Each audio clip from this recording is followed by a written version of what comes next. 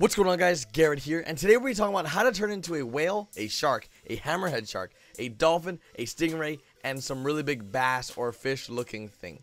Now, with all that said, if you are new to my channel, make sure you hit that subscribe button and join the Jobless Gamer family today, because I do upload daily GTA 5 videos at least 3 times a day nowadays, as well as a live stream at twitch.tv/joblessgamers.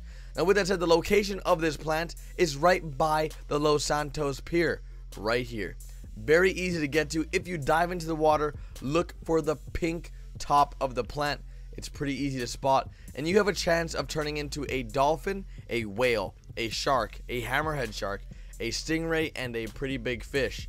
Now, these are very, very cool animals to turn into, and I will have a showcase of every single animal individually coming to the channel today. So if you want to see any of those animals in detail, what it looks like, just in case you aren't able to turn into the one you want to turn into, I will have a video available for you.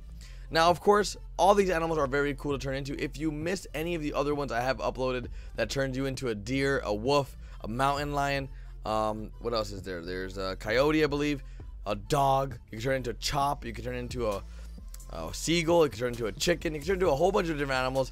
There are videos on my channel you can watch that will teach you how to turn into those animals as well. Now, overall, this is only about, I think, the 12th one that has been found or so, somewhere around there. If you guys want to find all the plants, I will have a guide coming out very soon that showcases all of the plants in all of Los Santos, and it will showcase for the single player, of course, because this is on single player, and it can be picked up by any 3 of the main characters, so you don't have to worry about getting on Michael only or Franklin only. It's all the characters, and I wish you guys the best of luck in turning into the animal you want to turn into. Let me know in the comment section which animal you hope to turn into, which one is your favorite looking, which one is your favorite. Let me know in the comment section. Of course, guys, like always, it's been Garrett here on the channel. Make sure you guys follow me on Facebook, Twitter, Instagram to stay up to date with everything GTA 5, GTA Online, and my personal life related. And I'll see you guys in a little bit with another video. Later, guys.